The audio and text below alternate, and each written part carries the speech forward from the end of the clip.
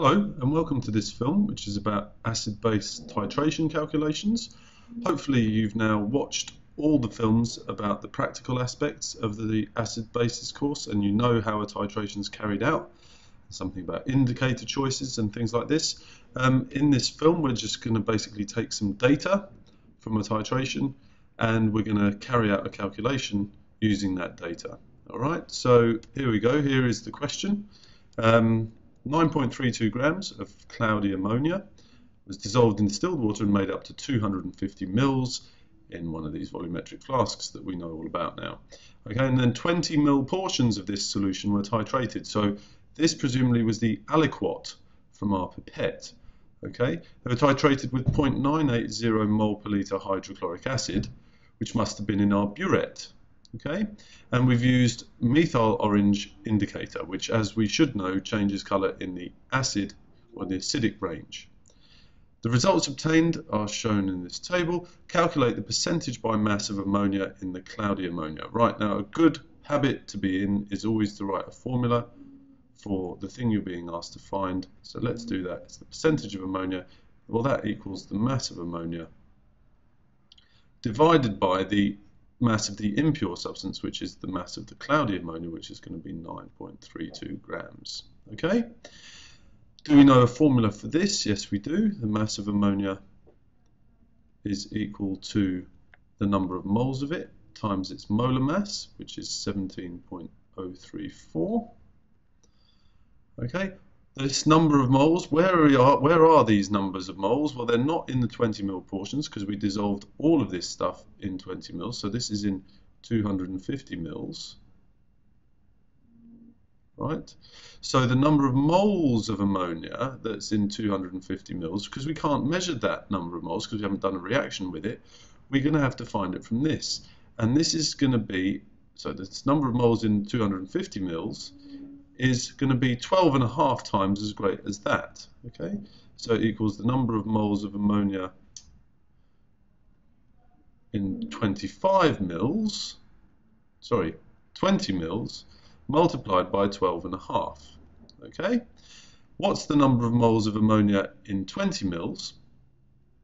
Well, I'm finding that out in 20 by reacting it with hydrochloric acid. So there's a reaction going on. It's between the H plus ions in the hydrochloric acid and the ammonia to make ammonium ions, conjugate acid of ammonia. Okay, and we can see here that it's a one-to-one reaction. And because there's one H plus in every HCl, then I know that the number of moles of ammonia in 20 milliliters is equal to the number of moles of HCl that's in my average titer. Okay, and the number of moles of HCl is equal to the concentration times the volume being this average titer volume. Okay, so let's have a look at the titer volumes. This one's 27. Okay, this one's 25.7. 25.70. Okay, this one is 23.75. This one is going to be 25.90, and this one's 25.80. Running out of space there, unfortunately. Okay, so there's our titer volumes. Now, this rough one is included. We normally wouldn't use the rough one, but the reason for not using the rough one here is because it doesn't match the others to within 0.2 of a milliliter. So I'm crossing that one out. This one also seems to be a slightly anomalous result, so I'm crossing that one out. These all match to within 0.2 of a milliliter, so I'm going to average these volumes, and so the average titer is going to be 25.80 milliliters. Okay, so now I can start plugging values into here. Well, I know my concentration. This is 0.980. So I'm going to multiply it by my average volume. That's 0.0258. And that equals, what does that equal? That equals 0.0253 moles. Oops, 0.0253 moles. Okay. So now my number of moles of ammonia is equal to that number of moles of HCl, which is 0.0253 moles. And we can read it that time because I haven't made a mess of it. But bear in mind, this is in 20 millilitres, okay? This is in these 20 millilitre aliquots. Right, so I'm going to have to multiply that by 12.5, and that equals 0.316 moles. And now I know this number of moles here, multiply it by 17.034, and that equals 5.38 grams. Okay, so my percentage of ammonia is 5.38 over 9.32, and that equals 57.8%. Okay, so that's how we do the calculation. Let's just have a look at this thing here. We've used methyl orange indicator. All right, so what we're going to do now in this next slide is we're going to see how would the results have changed if we'd used a different indicator.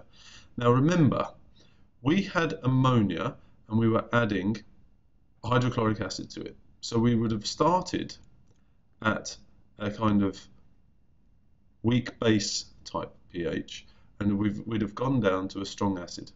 So we'd have been looking at this kind of pH curve, sorry, titration curve. Right? Now remember, if we'd used phenolphthalein, phenolphthalene's endpoint, or the pH that it changes colour at, is around about this range here. Okay, it's about 8 to 10. All right? So in other words, phenolphthalein would have changed colour way before equivalence. Right? So I've used methyl orange because it changes colour roughly in that vertical part of the graph. Okay, the endpoint of the indicator matches the pH at equivalence. Okay, so this is a good indicator to use. This is phenolphthalein, which isn't a good indicator to use. It would have changed colour way too soon.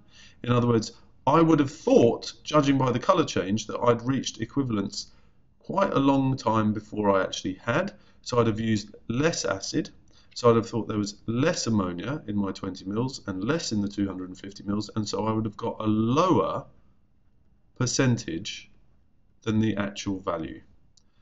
Okay, so knowing what these titration curves look like and what the endpoints of indicators are is quite important if you're asked to explain the effect that using the wrong indicator would have on your calculation. Okay, so not just calculations in that film, but also some kind of qualitative statements about errors that could be made. All right, so if there's any questions, please feel free to comment on the YouTube or come and ask. But the most important thing with calculations, because we've only done one of them here, is to practice plenty of them until you really get good at them. Okay, so that you can be confident in the exam that you're going to get them right.